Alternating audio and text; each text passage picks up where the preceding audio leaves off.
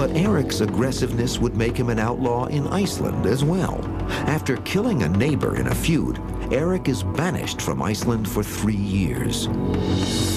Having heard reports of new land sighted to the west, Erik sets out to find it for himself.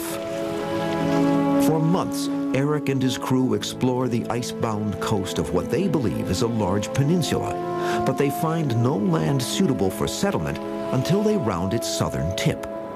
Here, along the western coast, are virgin pastures and sheltered fjords free of ice. In 986, after 3 years of exploration, Erik returns to Iceland triumphant, as described in the saga of Erik the Red.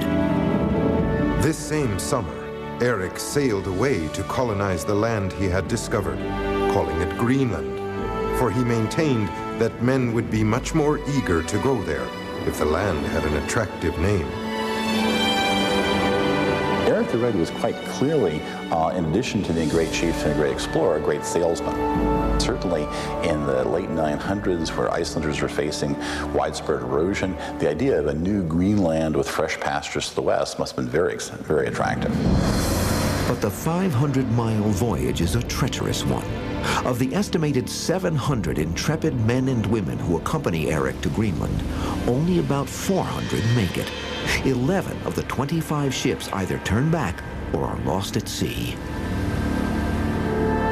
Those who survive settle in 2 areas: the eastern settlement at Cape Farewell and the western settlement 300 miles up the coast. Erik the Red settled at a farm called Brattahlid, or Steep Slope Farm, the ruins of which still exist in southern Greenland today. It's, of course, got some of the best pasture in the district. Thjodhild, Erik's wife, became a Christian and decided she would no longer share his bed. This, as we were told, disturbed him greatly. And eventually she managed to get a church built quite close to their farmstead, the ruins of which still exist today in Greenland. Despite hardships, by the year 1000, the Greenland colonies are prospering and even begin exporting their own unique goods. In Europe, polar bears become popular, while in the Middle East, white Arctic falcons are prized as hunting birds. That same year, the sagas tell us, another bold Viking mariner once again sets out to discover a whole new world. His name is Leif Erikson. Leif was the son of Erik the Red, the settler of Greenland. We don't know if Leif is born in Iceland or in Greenland. He may have left as a little boy with his father to go to Greenland. Also, he seems to have inherited Erik's desire for excursion towards these unknown lands in the west.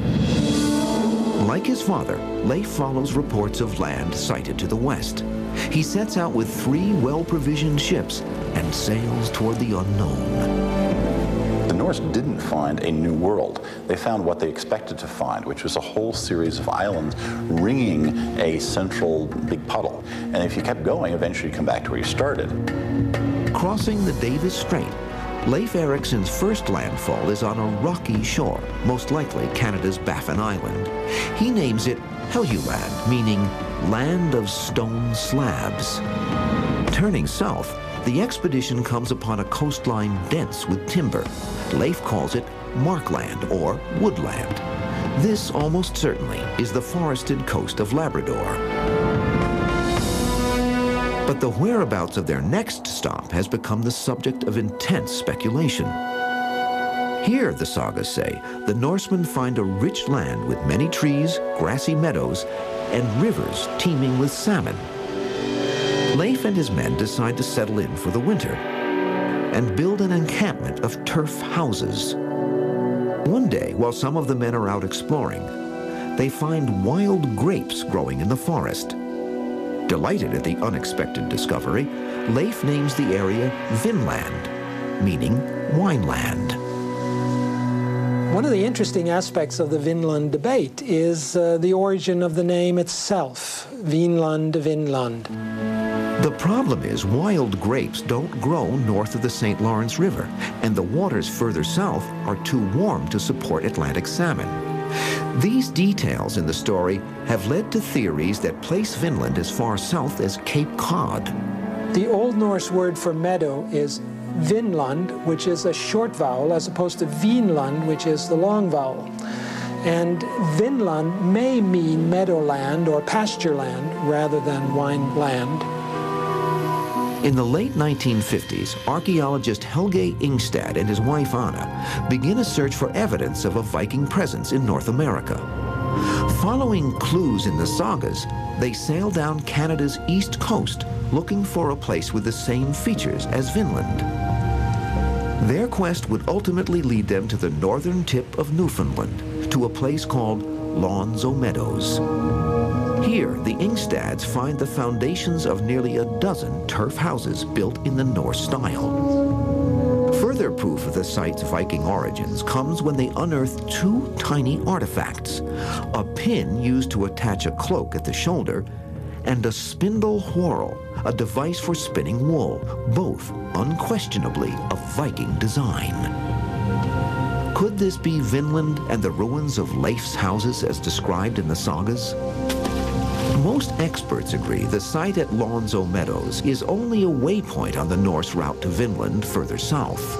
It's a definitely Norse settlement, but perhaps one of the most important things about it is how brief the occupation is. It's quite clear that this was occupied for a few years at most, maybe a decade or so. And the Norse settlement Lawns o' Meadows, like the Norse settlement of Vinland itself, in the long term was a failure. According to the sagas, as many as 4 more expeditions to Vinland take place. All are repeatedly hampered by violent encounters with what the Norse called the Skraelings. Meaning literally wretches in Old Norse, the term is thought to describe both the Thule Eskimos of Canada as well as the native tribesmen of North America. In one battle with the Skraelings, Leif Eriksson's brother Torvald is killed by a tribesman's arrow. The last we hear of Leif, he returns to Greenland to succeed his father as chieftain of the colony. He spends the rest of his days preaching Christianity. Here the sagas end, but did the Vikings leave for good? When we return, controversial evidence suggests the Vikings may have gone even further in their explorations of the New World.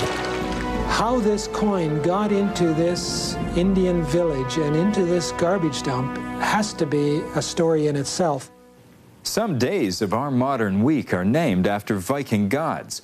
Wednesday is for Odin, father of the gods. Thursday for the god of thunder, Thor. And Friday for Freyr, the ruler of peace and fertility. History's Mysteries will be back on the History Channel. You're watching History's Mysteries on the History Channel. In 1355 AD, centuries after the death of Leif Erikson, a priest from Greenland's eastern settlement set sail to visit the church at the smaller western settlement 300 miles up the coast.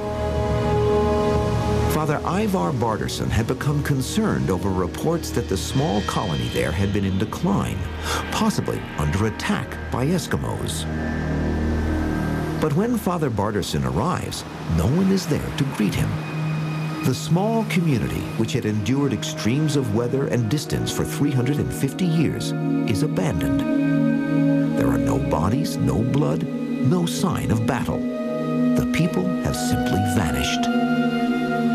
The Vikings, when they went as far as Greenland and then finally to the North American continent, had reached the end of their limits as far as connections with their homelands. They were not numerous enough to deal with the native inhabitants of America, and they weren't even numerous enough to keep up the Viking colony in Greenland. But if they didn't die there, where did the Norsemen of the Western settlement go? Tantalizing clues have surfaced over the last 200 years that hint at a destination somewhere on the North American continent. But are they real or fraud? In the early 1900s, Canadian Arctic explorer Vilhelmus Stefansson reports encountering a tribe of Inuit living on Ellesmere Island only a few hundred miles from Greenland. That in itself is nothing unusual, but for the fact that these Eskimos had blonde hair and blue eyes, features prevalent in the Norse gene pool. In the 19th and 20th centuries, there was a lot of interest in what happened to the last Norse Greenlanders and what happened to the colony generally. And one theory was that they had intermarried with the Inuit, the Eskimo of Greenland. Other evidence indicates that the missing Vikings may have gone south, winding up in an area that is now part of Minnesota. 1898. A Norwegian immigrant named Olaf Ullman claims to have dug up a Viking runestone on his farm in Kensington, Minnesota. On it is carved an inscription purportedly from a lost Viking expedition to the area. But later analysis of both the stone and the language of the inscription suggests it's a fraud, perpetrated by the farmer himself. The Kensington stone is a controversy that grows out of the intense desire on the part of Scandinavian Americans in the United States to perhaps justify their existence in North America. The most credible evidence found in the United States is a Norse penny dating from the late 11th century, discovered in the trash pit of an Indian camp in Maine. How this coin got into this Indian village and into this garbage dump has to be a story in itself, because it dates from a good half-century after the end of the L'Anse aux Meadows settlement. It comes from a later period. There had to be continued contact there. But the fragile links between the Norse colonies of Iceland, Greenland, and Vinland would not endure. By 1450, Iceland loses all contact with Greenland's remaining eastern settlement. 1300 to the 1600 is a time that's often called the Little Ice Age. The danger is essentially not just from storms, but from drift ice. Small chunks of ice which come down from the northern flows are extremely dangerous to wooden ships. Iceland, too, suffers bitterly from the change in climate, but it would survive as the last outpost of Viking culture outside Scandinavia. Where you have a persistence of real traditional Scandinavian culture is in places where Scandinavian settlers, men, women, children, everybody, made up the majority of the population, as in the Northern Isles of the Orkneys and Shetland, the Faroes, and in Iceland.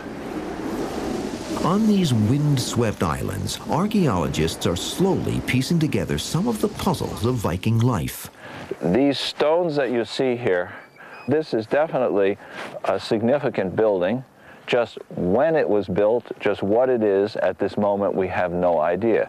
And you can see these black layers. Those are ash layers from volcanoes. They're called tephra layers. This one is almost surely from the 1500s, when there was a large eruption. But all of the different tephra layers are coordinated with ash that fell on Greenland, and ice core samples which are taken in Greenland are compared to the tephras. So we have a wonderful dating system. This will tell us a lot about these stones. The traces of the Vikings that remain in the volcanic soil of Iceland, or beneath the streets of York, or the turf of Newfoundland, reveal the Vikings to be much more than the marauding horde that medieval propaganda has made them out to be. No more violent than other warriors of the age, they were far more likely to be farmers and fishermen, traders of goods from the far corners of the world, and artisans of prodigious talent. Their unique style and far-reaching vision have left an indelible mark on our modern world. They are us. They are in us. They are in our culture. They are in the language we use all the time. If you want to know what a Viking looked like, look in the mirror. Some historians have argued that the size of the Viking boats described in Norse literature was greatly exaggerated. But in 1997, archaeologists stumbled across a longship at the bottom of a Danish harbor near Copenhagen. It is the largest ever found, 120 feet long, with room for 100 men. Experts speculate the ship went down in a storm, either on its way to or returning from still another Viking conquest. Discover more about this and every History's Mysteries topic at historychannel.com. I'm Arthur Kent for the History Channel. It's a civilization so vital to our way of life. Grazie, Roma. Imagining a world without their advancements in architecture, Grazie, Roma. infrastructure, Grazie, Roma. and sanitation Grazie, Roma. would be impossible. Rome, Engineering an Empire, premieres Monday at 9, as only the History Channel can bring.